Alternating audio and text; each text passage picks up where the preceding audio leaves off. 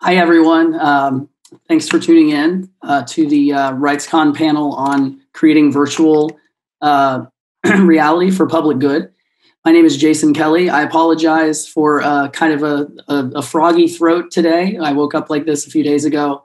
Am getting better, but luckily we have a great set of panelists who will be mostly taking the lead as they're the experts on virtual reality and how to use it in the public good. So again, my name is Jason. I'm going to introduce everyone quickly. My role at the Electronic Frontier Foundation is a digital strategist. The Electronic Frontier Foundation is an online civil liberties kind of nonprofit to make sure that when you go online, your rights go with you. And I work on the activism team and kind of help educate and also work on legislation and other various campaigns to make sure that our goals actually get implemented in the real world. So I'm going to quickly read through the folks that are on here, just so you have a sense of their bios. And then I'll try to do as little talking as possible so you don't have to deal with my ridiculous voice here. But we've got a really great set of panelists, starting in alphabetical order with Kathy Bisbee, who is an award-winning interdisciplinary artist who produces traditional and immersive social documentaries in the public interest and also organizes communities around media, art history, community action, and culture. Kathy's the executive director of the Brookline Interactive Group, BIG, and the founder of the Public VR Lab, which is mostly why she's here today. She's the lead creative designer and producer of a project called Arrival VR, which is a kind of national immigration and migration storytelling experience in VR. She's also co-produced 8 additional community XR projects. And since 2018, Kathy has been also a research fellow at the MIT Open Doc Lab, and her field work was recently featured in Ms. Magazine, talking about the critical importance of building an inclusive, accessible grassroots movement for community XR in the public interest. Kathy received the Nextant Legacy Prize from the Virtual World Society and was featured on Kent Bye's Voices of VR podcast in 2019. And this year joined the Cyber XR Coalition, where she works on standards for XR privacy and digital rights. So I might have thrown out some terms there that you aren't all familiar with, like XR. We'll get into that a little bit more. But continuing on, Rebecca Bowe is a communications strategist at Earthjustice, which is a nonprofit environmental law organization, as well as a freelance journalist. And along with a drone pilot and videographer, she created Too Wild to Drill, which is a 360 VR film experience that brings viewers directly to the threatened coastal plain of the Arctic National Wildlife Refuge. This virtual reality experience helps viewers understand that defending the Arctic isn't just about protecting wildlife. It's also crucial for upholding the rights of Indigenous people and diverting the worst consequences of global climate change. Continuing on, Courtney Radsch is the advocacy director at the Committee to Protect Journalists, an independent nonprofit organization that promotes press freedom worldwide and defends the rights of journalists to report the news safely and without fear of reprisal. She's the author of Cyber Activism and Citizen Journalism in Egypt, Digital Dissidence and Political Change. She and the Committee to Protect Journalists help to provide information and fact-check the virtual reality game Blindfold, which places you in the perspective of a photojournalist enduring a harsh interrogation for spreading anti-state propaganda. The game, in which you're forced to deny or confess to crimes by remaining still or shaking your head, was inspired by real-life accounts from Evin Prison in Iran. And joining me also, my colleague from the Electronic Frontier Foundation is Artemis Schatzkin. She's a front-end web developer at EFF. And along with numerous EFF websites and projects, Artemis built EFF's first virtual reality program, Spot the Surveillance, which is a VR experience that teaches people how to identify the various spying technologies the police may deploy in communities. So with that out of the way, thank you for bearing with me. I'm going to go ahead and just get started with the folks, with asking questions of folks. And I'm going to start with Kathy Bisbee, who, again, is the co-founder of the VR Lab, the Public VR Lab. I'd like to ask everyone to talk about their VR projects and their experience in VR and why they chose it as a format. But Kathy, who's worked on many VR projects, will have, I think, a little bit more scope to answer that question. So I wanted to start with her.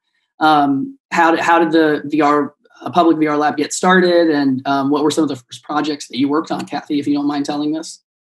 How many times have I had to unmute myself in the last 5 months? So I'm the executive director of Brookline Interactive Group, and we're actually part of the community media movement around the country. It's a long time movement since the 80s. We've been around for 35 years, in fact, and our goal has, since our inception, been how do we put technology and media tools and training programs in the hands of everyone? So our goal is really to make sure that the public has access to media, and we're one of 1,200, I think, media centers around the country. And we have colleagues in Europe as well. Our funding's currently under threat. If you go to publicvrlab.com, you can read more about that challenge that we're really facing, both for our work as a community media arts organization in the public interest, but also on behalf of the Public VR Lab and the work that we're trying to do to make sure that those same tools that we've made available in traditional media have now become available and will continue to become available in immersive media as well. So for me, I'm a storyteller, I'm a documentary filmmaker, and I was a community organizer for 13 years. I worked for the PIRGs in 5 states, the public interest research groups. And so I was always looking for, how do I craft a story that's going to be visible in mass media? I was always thinking about that since I was young. And so when I started to see Google Cardboard, I saw people making them themselves. I don't know how long ago that was, but 5 or 6 years ago, I really was intrigued, but I wasn't that interested because I'm not a gamer. I'm not a video gamer person. And I didn't see the connection at first. And then in 2015, I was at the Future of Storytelling conference in New York City, which is an amazing conference. And I saw a piece that Gabi did about, I'm forgetting his last name, the UN piece on Syria. Not Nani de la Peña's piece, but Gabi that worked for the United Nations piece. And I was inside of an HTC Vive and I felt it viscerally. I had an experience where I took the headset off and I was in tears. And for me as a storyteller, I saw immediately the power of VR to be this immersive experience, this visceral experience, this opportunity to simulate the possibility, not exactly the same, but the possibility of what it would be like to feel something that someone else would feel, or what their experience was, or for people to go places they'd never been before. And since I'm from a town of 400 people in Western Maine, most of the inhabitants have never left the town that I'm from. I know that firsthand. I know what it's like to be able to see parts of the world and to then want to protect it. So a friend of mine said, it's if you don't know it, you can't protect it.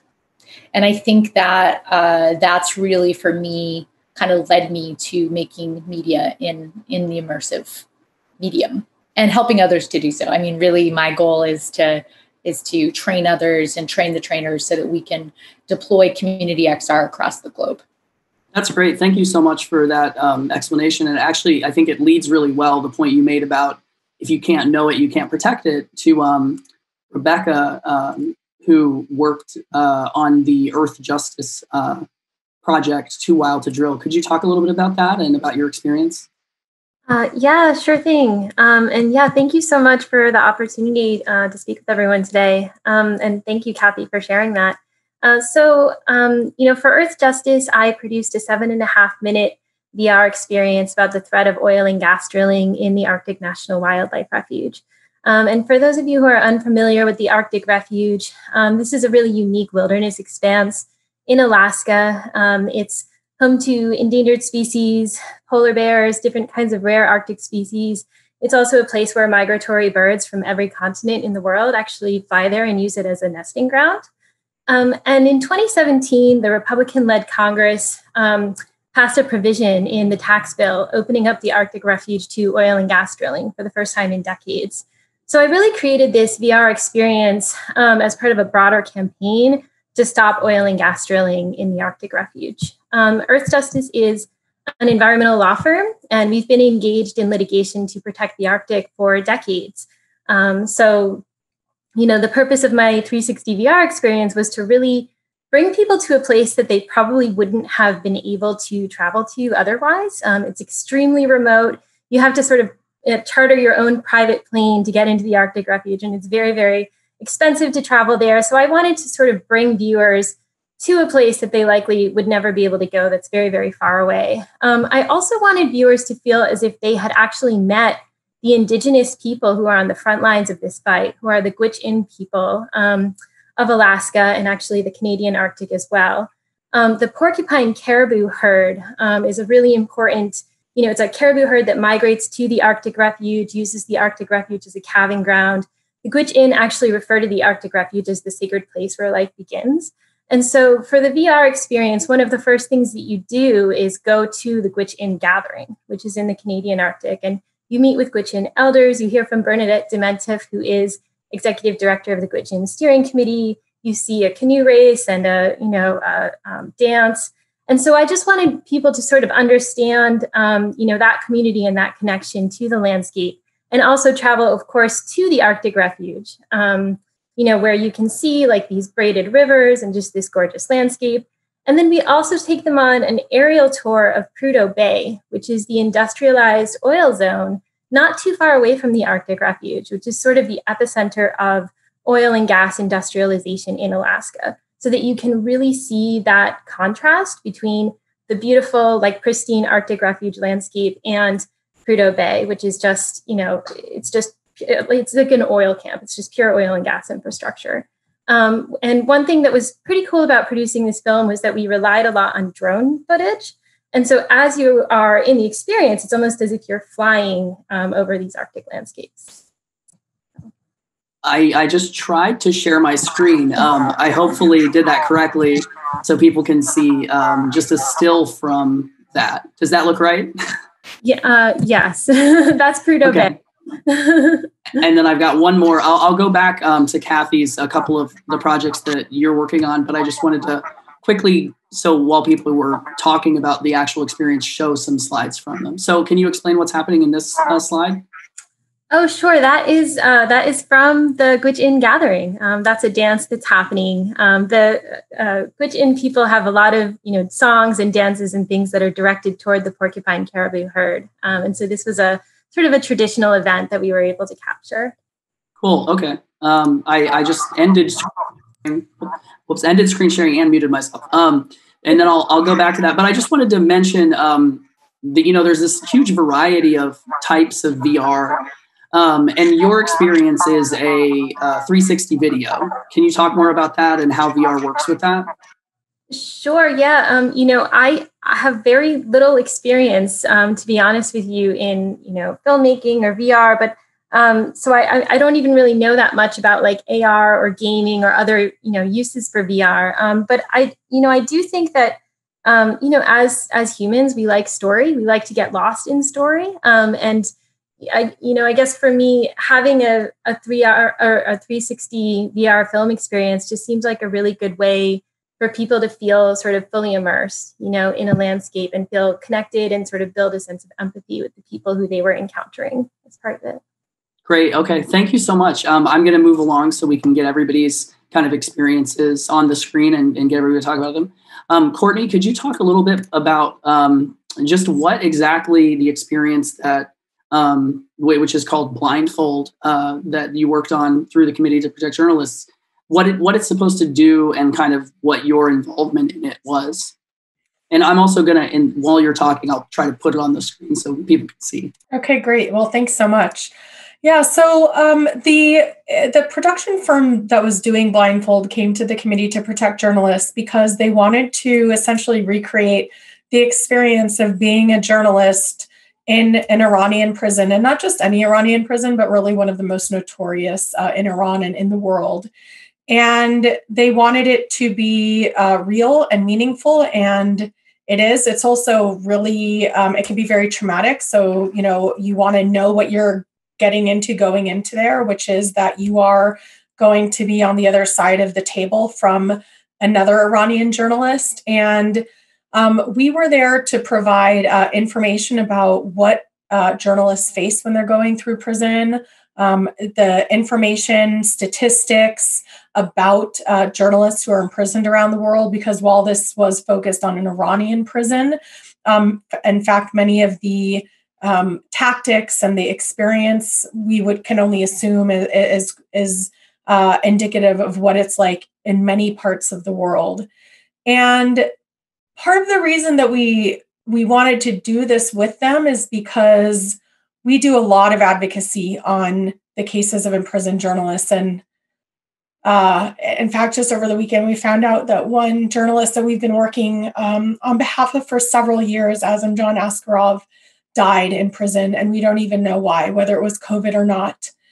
And it's, I've been working on this case as long as I've been at CPJ, which is 6.5 years. And it can be really hard to get people to care about these issues, or to bring it out of just the numbers or a foreign name that doesn't resonate with anyone. And so, we partnered on Blindfold because it was this idea that we could help people have a visceral experience of what these journalists are going through in prison and what it must be like. And it is really a difficult experience to have, but I think it's really important. And I know that for my work as the advocacy director at the Committee to Protect Journalists and really leading our campaign strategies on behalf of imprisoned journalists, it felt like an important opportunity to do something new and innovative, which would also get our issue again into new venues. We took it to Games for Change, the Oslo Freedom Forum, Santa Fe Journalism Under Fire Conference, and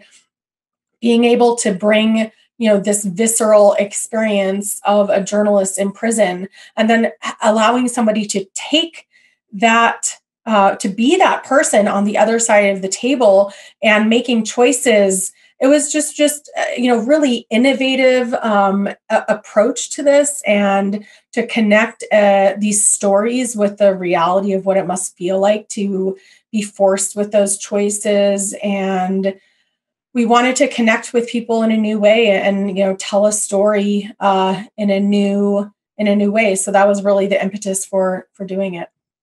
Yeah, that's really helpful. Thank you for explaining all that. And I'm sorry to hear about that journalist. And at EFF, we do some work on a project we call Offline, which is around usually bloggers or coders, but sometimes journalists who have been silenced, or in some cases harassed or abused, or even killed outside of the country usually. And so I am a little bit, aware of this situation. And this VR app is something that I think it really gets to that experience that people need to put themselves in someone else's shoes in a way that reading a blog post can't. But I just want to quickly bring up Artemis, who is my colleague and who I worked with a little bit on the Spot the Surveillance tool. Can you talk a little bit about, speaking of how VR can put people in other people's shoes, how Spot the Surveillance does that, and kind of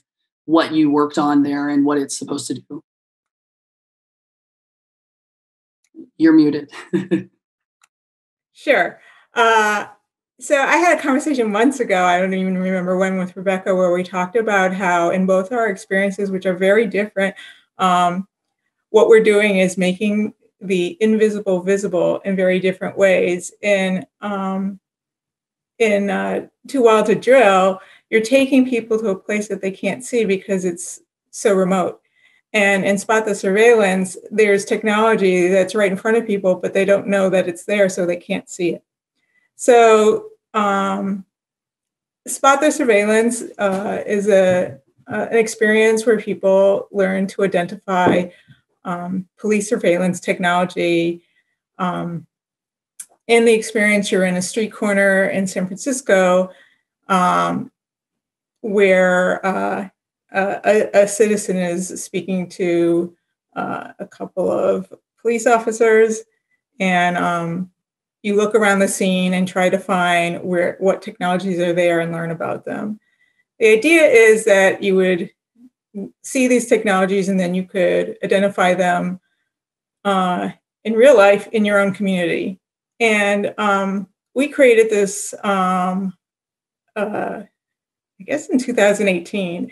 And as we all know, times have changed a little bit since then. And so the idea of being able to identify police technology in your community is actually much more vital now than, I mean, it's always been vital, but it's much more crucial at the moment. So it's I feel like, you know, that part of the experience has become more to the forefront. In creating this, you know, it's like I was the coder, so it's a very small project, and that's an interesting thing also about our panel here is that we have quite a range here of experiences from a very simple small project to a large scale project, but also in terms of intensity. Spot the Surveillance isn't actually like storytelling per se. It's more of an experience where you get information. So in that way, it's not extremely emotionally intense. And you know, virtual reality has that ability to be, you know, something that's extremely emotional and draws people in, and that's a really good part of it. I was going to say something else. Oh, I wanted to just point out that we keep saying the term XR, but we haven't defined it for everyone. So I just want to say that XR is kind of a global term for augmented reality, virtual reality, and mixed reality, which are all different types of new technologies that all have immersive qualities to them. Thank you for remembering to do that and for having a definition, which is why you are on the panel. So you know what you're talking about. I'm just asking questions. So thank you. I want to share a few screenshots of the project that Kathy most recently worked on, I think, and then a different one as well. While you just quickly talk a little bit about it, and then I want to kind of go through and see what people's feedback has been to some of these projects. And I'll just, after this, we'll just open it up and let people kind of say what, you know, what the experiences have been for folks and what they've thought. And yeah, I'll be sharing my screen in just a second, but go ahead, Kathy, and explain. I'm going to start with, sure I tell you the right one here. Okay. Since Public VR Lab has done so much, I'm going to start with There's Something in the Air. Okay. I will say, though, there's two things I wanted to comment on, if you don't mind. I don't know if you heard me earlier. I really struggle with this language that our industry uses, the VR industry uses around walking in someone else's shoes, because I think it's problematic. And so I want to just make things more inclusive by not continuing that language around VR, because we can never walk in someone else's shoes as I can't walk in somebody else's shoes that I haven't experienced their lives. So I want to be careful around that. I think it's better to say we can give people a feeling of what it might be like in Alaska, or what it might be like. It's also not reality. It is a simulation of reality. And I like to think of XR as an umbrella term, but I have very heated Twitter debates with people in our industry about what we should call it, whether it should be called immersive, whether it should be called XR. So XR is kind of representative of the entire umbrella, but I don't know if we've solved that problem yet. So I'll just talk really quickly about this project. These three projects here were some of our first-ish projects. We started the Public VR Lab in really 2015 doing research, and then got our first HTC Vive in the spring of 2016, and also started learning A-Frame and working with folks in the community. Boston VR is a big partner of ours in Boston. We're in Brookline. So we created a project called Hopes and Dreams in A-Frame that we filmed people individually in the community with a green screen, and then just put them, or white screen rather, and then just put them inside of WebVR in a circle. And so you have the sensation of being in the middle of the circle, listening to your community talk about what's important to them. And it was January of 2017 when we did that project. So people started talking about what was important to them. And there were some pretty intense things that people were talking about in our community. The second one of the next projects that we did, I think it was our first paid project, which was exciting. The town of Brookline actually supported this project. Thank you very much. To do 360 video of all of the town monuments. And we also put that with the help of Facility, both of these projects, put that into WebVR, and we're able to provide that to the town so people could not have to go to these monuments, but could actually see them in the context of 360, which I think is really different than seeing a 2D or a flat environment. We did a big eco hackathon. I don't have a graphic for that, but we did a big eco hackathon in April for Earth Day. As I was an environmental justice person for the first 12 years of my career, I kind of went back to that and I said, let's do an Earth Day hackathon. Boston VR co-sponsored it, helped support it. And we had about 150 really diverse participants sign up for it. And about 6 teams came up with final projects. And out of that conversation, out of that hackathon, the UN reached out to us and said, hey, we don't want to do it on climate change because this year's theme is air pollution and water pollution. Can you guys make a VR experience on air pollution worldwide? And we said, no, we can't. We're a little nonprofit, but we know people in our industry that we've collaborated with. And so we collaborated with this organization. And we created a 3D globe and then took the data from the UN and populated it into every single country on the globe. This is all WebVR, by the way. And so then created the little slider. You could actually slide it, the 1990, you could slide it all the way up till present day. And you could see over, I think, a 30-year period of time, how air pollution had changed in each of these countries across the globe.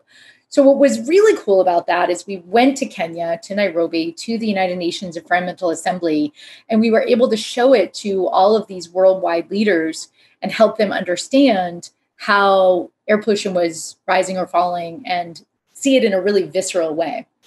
And then the new project that you showed there for just a second is our immigration and migration storytelling project.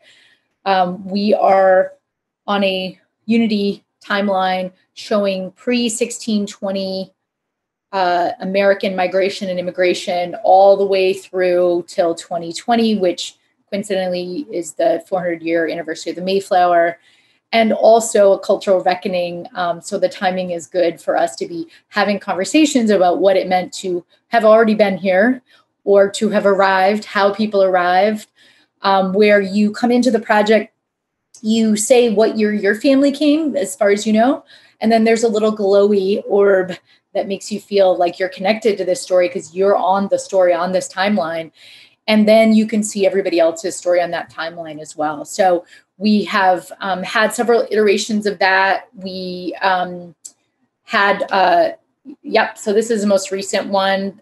We have interns in South Africa, in the United States, all still working on it during COVID, trying to finish the project. But the goal from this is, and I think that next slide with the Statue of Liberty shows you kind of the project plan. I think this might be of most interest to people, which is that we're building a community XR guidebook from this to help nonprofits understand how to use VR, how do you scale up for VR, how do you make decisions about what kinds of software and tools and training and building capacity inside of your organization. Do you have that slide, Jason? I saw it flash up for a second. It has a Statue of Liberty on it somewhere. I'll just talk for another minute if you can find it.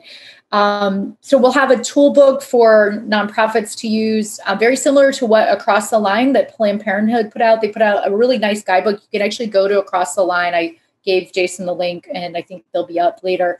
You can go to their website and you can download their sample action plan with postcards and with their guidebook. And that's similar to what we're doing with the idea of Community XR and using this immigration storytelling project as an opportunity to create community dialogue and to facilitate community dialogue about a topic, as also a way to educate people on what VR is.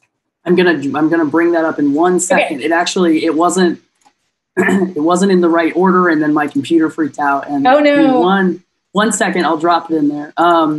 But I wanted to, while I'm getting that up, could you talk a little bit about like what the experiences people have had in response to these? What you mentioned about, trying to show other people's experiences. Like, do people, especially in this most recent one with Arrival, do they have they commented about the kind of connection that you're creating?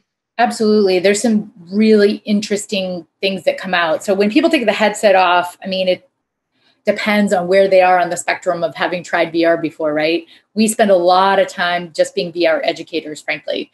But we also get things like, in Africa, it was amazing. People actually believed what they saw. So it was a non-Western mindset around sort of the mysticism and the magic of VR, which I just loved. I thought it was beautiful that people would maybe, when they took the headset off, think that there was still water underneath them.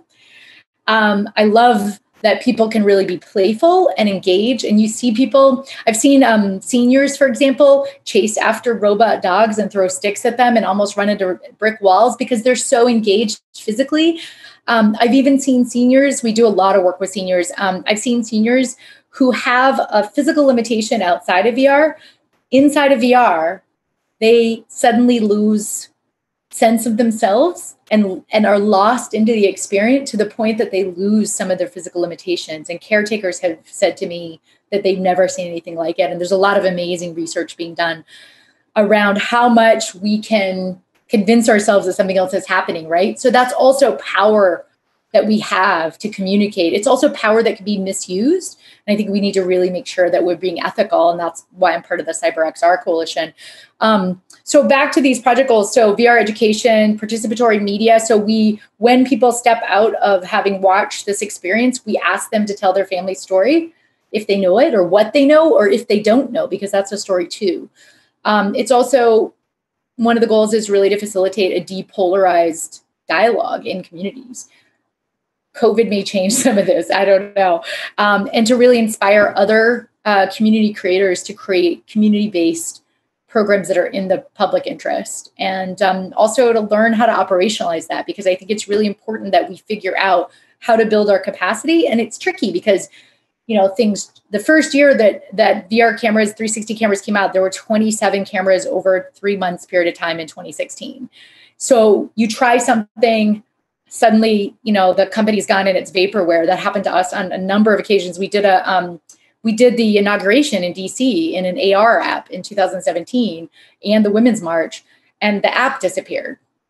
So even though we have inside of that app 77 pieces of media content and stories that we told inside of augmented reality, which was super cool and a historical importance, that's gone because of vaporware. So it's a lot to navigate these different kinds of changes that are happening within VR. And that's why I gave you a number of the links, because I thought they would be helpful from my perspective in the industry, what some of the current organizations and nonprofits and companies that are helping us create media really simply.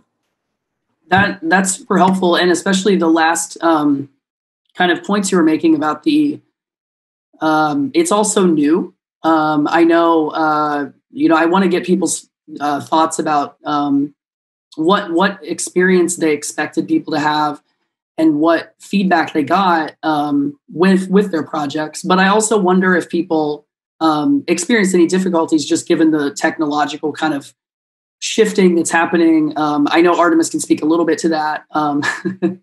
But if someone wants to talk, Courtney or Rebecca or Artemis, a little bit about, what people within your organization were hoping for, and then what actually kind of they've experienced in terms of feedback, that would be great.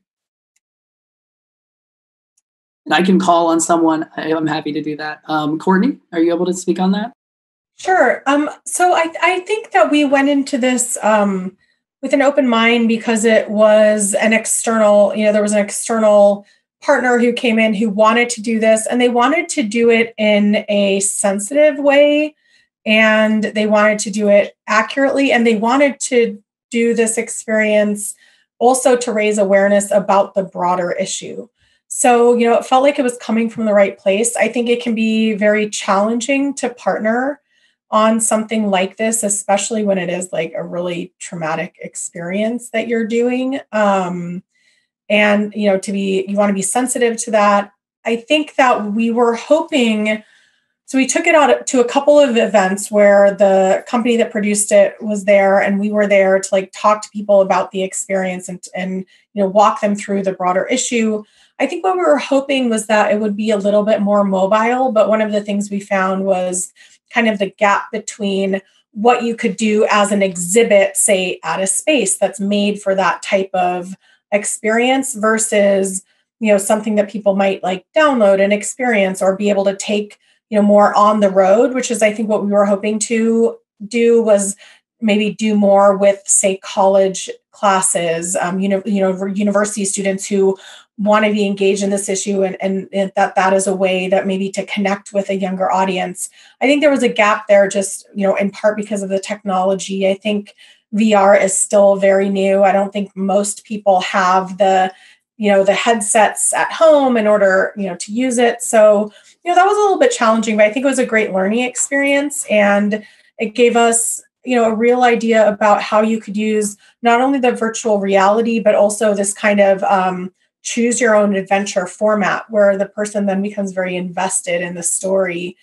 So it's not just, you're in somebody's shoes. And I think being in somebody's shoes is very different than occupying them as a person, but you're in somebody's shoes, but you're also having to make some choices. And frankly, realizing in some situations, like the ones that we advocate in, there are no good choice sets, which is, I think, can be really hard to illustrate. So, it was a good experience. I think we would do it again. I think it also helped us realize, frankly, that it's unlikely that we are going to do our own VR experience from scratch because there's so much, even just in this session, I've learned a lot. There's so much to learn from, and this is a whole field unto itself. So I would definitely say that if we were going to pursue more things like this, that we would want to do it in partnership. But I definitely think there's a huge potential both for that kind of experiential side, but also for learning. Like I would love to do something, with the VR firm to help people learn what it takes to do journalism, for example, or what it's like to be a freelance journalist on the front lines and the choices you have to make about what you can afford based on how much that editor who commissioned an assignment paid you, or you're still waiting for your check, or, there's all sorts of, I think, interesting things that can be done. And so it was definitely an exciting way to start exploring that. I particularly like that you, that you would do it again, but that you recognize, I think we had this experience at EFF, that this field is just so expansive, and there are kind of, part of this is that it's new, and part of this is it's fast moving. And I do think part of it is just language barriers also, like you said, like what is XR, what is VR, what is A-frame? But there are a lot of resources that people can start with. I'm actually going to drop a few of them into the chat. Thanks to Kathy for putting those together. So people who are watching can, scroll through some of those links and see some of the ways to get started. I'm going to jump over to Artemis really quick, since you were a coder on the Spot the Surveillance project. Both, what did you see in terms of, your experience with that? Was it difficult? How did it feel getting into it? And then also, just in terms of the response from people, how has what you expected become, the reality from the result of the project, or has it been different than you thought it would be? Yeah, thanks. I did a lot of brainstorming before I ever even got started with a couple of colleagues about how to approach this. And we did want to have something that was as accessible as it could be in two meanings of the word. One is that we went with WebVR, so we could build an experience that people could view from their desktop if they didn't have a VR headset, or even from their phone. Obviously, the experience isn't going to be as immersive in those cases, but we wanted to make it as accessible as possible in that way. And so we ended up using A-frame, and definitely had some support and conversations with Kathy about that, which is a framework built by Mozilla to create VR experiences that are viewed through the browser. So I feel like that was a really good choice. It's also open source, which goes along with EFF sensibilities. And we also thought about accessibility in terms of different people's different abilities. So in the experience, information is given to the user through sound and visuals. So if they're more reliant on one than the other, they can still get the information.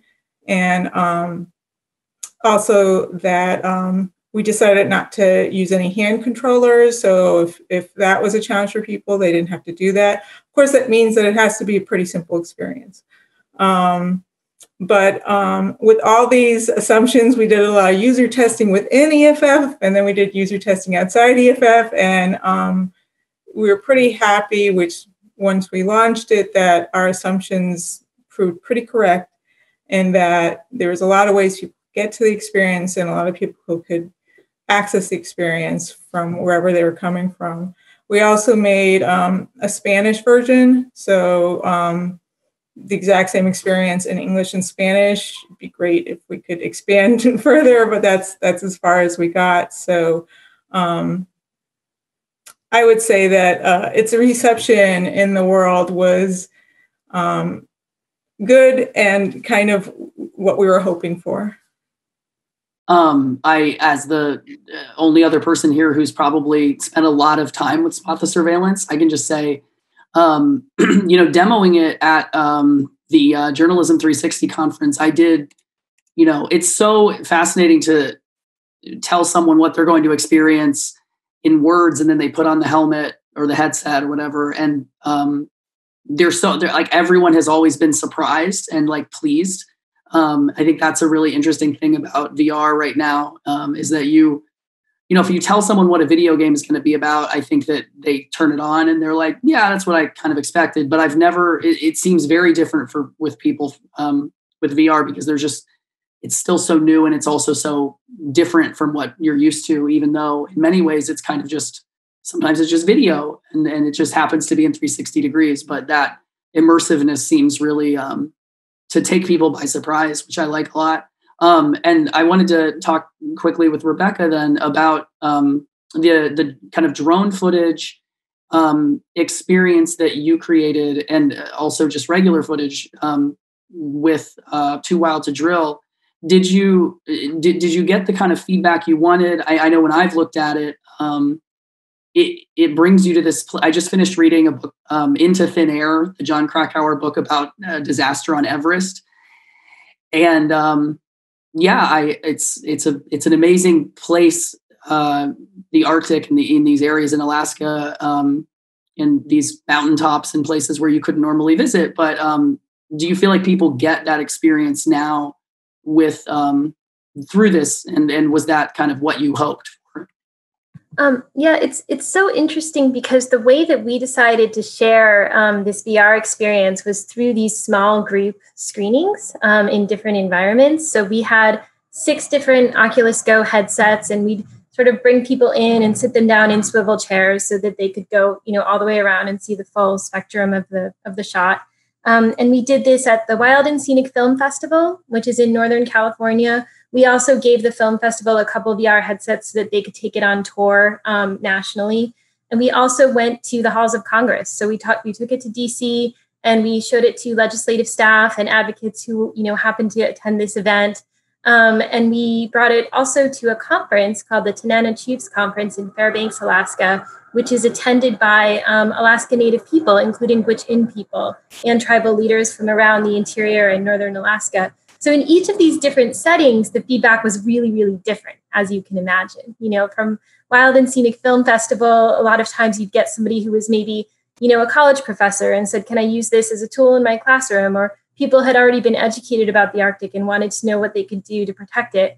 In DC, it was fascinating because people were well aware of it as a political issue, but for them, the visuals was what they didn't expect. They were like, wow, I had no idea Prudhoe Bay looks so very different, from this Arctic refuge that you're trying to protect.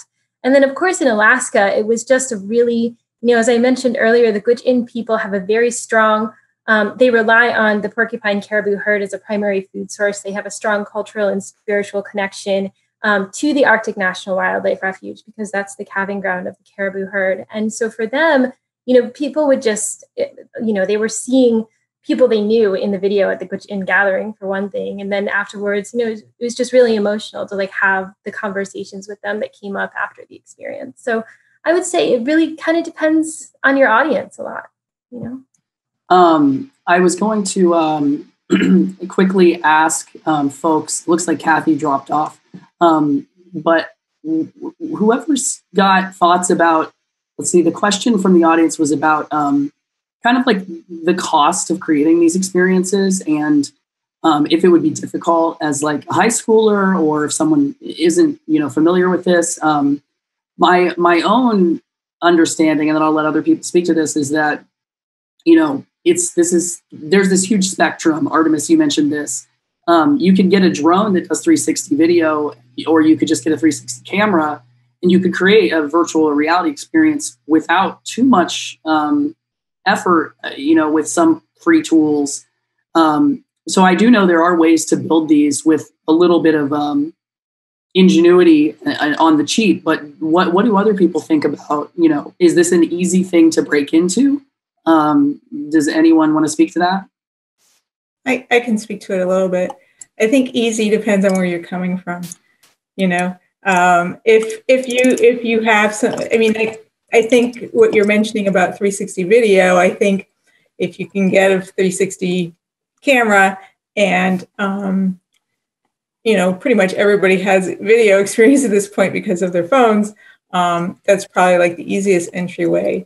For me, writing code in A-frame, while challenging because I never did it before, wasn't super challenging because I've been a coder for a long time. That being said, A-frame is not super complex. So it in that way, and it's open source, so it's free. So I think in that way, it's not a difficult way to begin. But I think the more robust an experience you want, the more skills you're going to have to develop. So it really depends on what your goals are. And I know in this experience, my supervisor, every time we met and talked about it, they wisely said, yeah, scale it down, because it's easy to get really excited and start talking about all these things we want to achieve. But I think if you are working in a limited way, then having a simple idea that you can finish is better than having a complex idea that you may never get to the end of.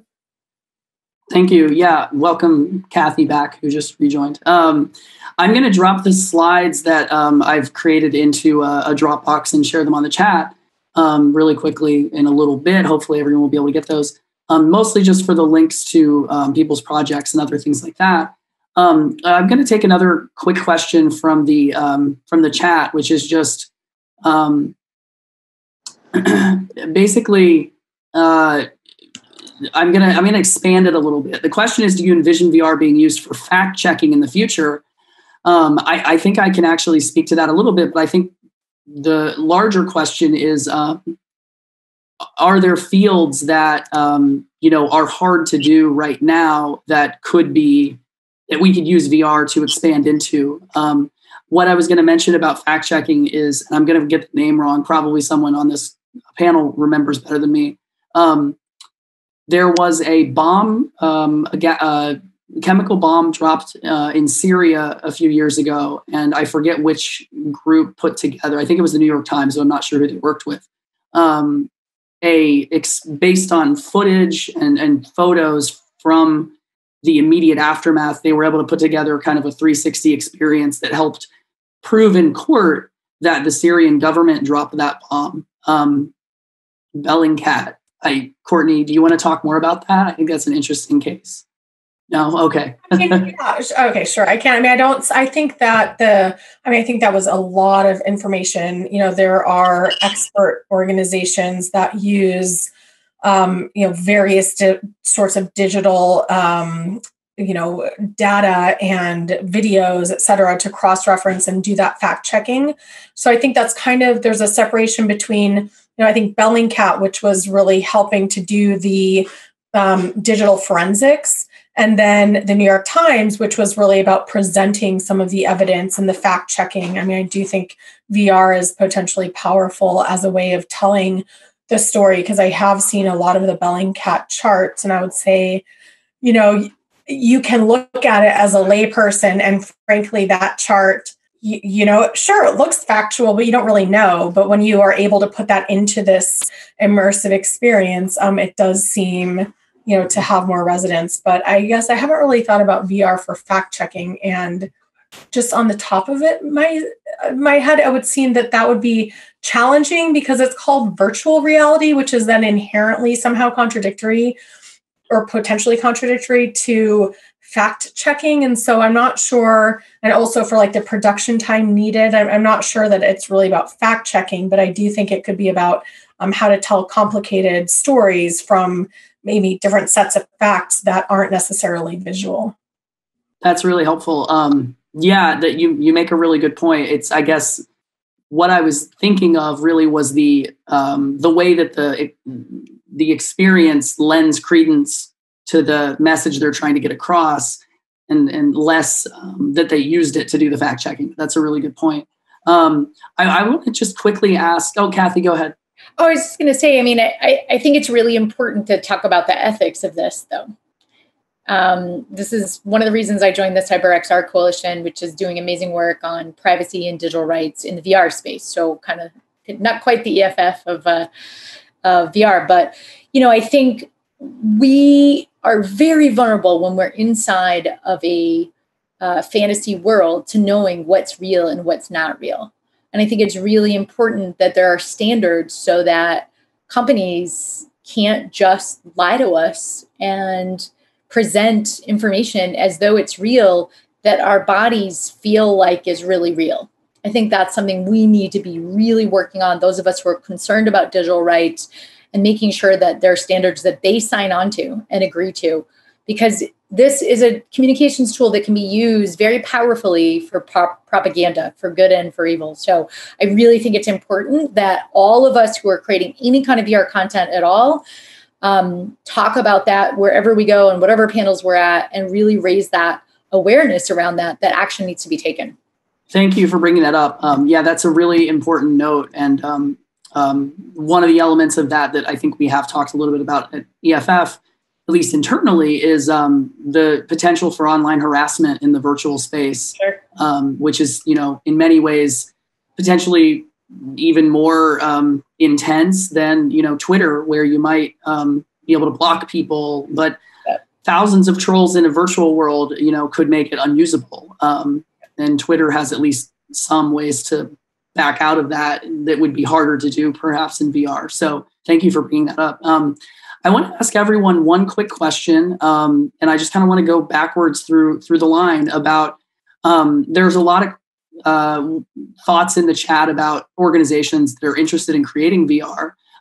Let's close on just kind of what advice would you give to organizations that would be interested in starting a VR project? I'm going to start with Courtney, and we'll go backwards from there. Yeah, I think knowing that there is this whole world out there, and I think it would be, it's developed quite a bit, I think, since we did the project. But I would say, having some idea of what you want to get out of it, and if it is just about experimenting, that's fine. But to think about, the whole picture. I mean, the ethics of everything that we do in this human rights and digital rights space is critical and fundamental to the work. And so I think thinking about that, really understanding how you're going to be able to use this or not, like what are the effects on people who are involved in it.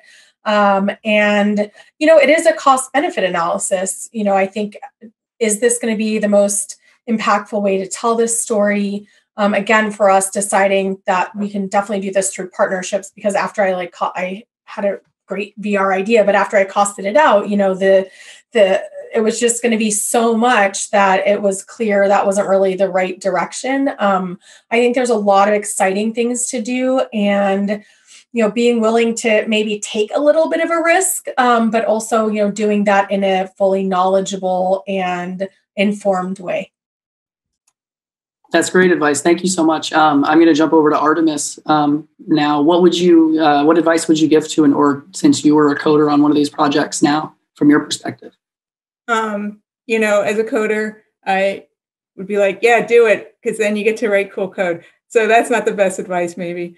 I think the important thing is our project was about street level surveillance, which we already had on our extremely large text-filled site, and that information wasn't well conveyed in that way. And so if your organization has information that you feel would really benefit from immersive storytelling, it would be worth it to explore if VR would be a better way to get that information to your community or to the public. Yeah, that's what I would say. Yeah, I think that everyone needs to hear that. That's helpful. Rebecca, what about you? What would you offer as advice? So, I would really emphasize that before going into it, just get clear on your goals. What are you trying to accomplish? What audiences are you trying to reach? And, a lot of it, too, is figuring out what is the story that you want to tell. And I think arriving at all of these answers really requires a lot of collaboration and creativity, with your partners, with the people who are experts in this area. And then there's a lot of logistics. You're going to have to think very carefully about logistics. So making sure that you have enough, staff resources and just dedicated time to make a plan from start to finish and think about that promotion plan at the end as well. And so that's all. Thank you. I'll let Kathy kind of close out as maybe the person who's done the most training on VR and helping other orgs work on it. What would you recommend people do in this space? Well, as both an executive director and someone who likes to play with code but is not great at it, I will say find the people who are experts, find good partners that you have good communication with that also care about the work that you're doing outside of VR. Document your process, because it's really important for all of us who are doing VR to share what we know with others at this early stage in VR. And lastly, ask, I think what Courtney said is really true. Ask, does VR bring something new to this story or to this communication? And if it doesn't, do it in traditional media. But if it brings something new, a new perspective, a new insight, a way that people can experience something that they don't know about yet, and that they can learn to love by bringing it to them in VR, then it's a good choice to go into VR.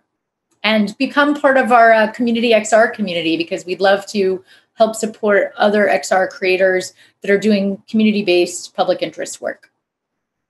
Thank you so much. I will just say, for my part, as just a novice, being involved in the community is the best way to get started. And there are a variety of these communities and places to kind of get involved. I've just dropped the PDF and the PowerPoint presentation in the chat. So there's a bunch of links in there, as well as more information about everyone's experiences and the individual organizations that everyone here is representing. I think that's all we have time for. Thank you all so much. This has been really, really delightful. Thank you to Jason and Artemis especially, and really wonderful Rebecca and Courtney to see you and hear your work.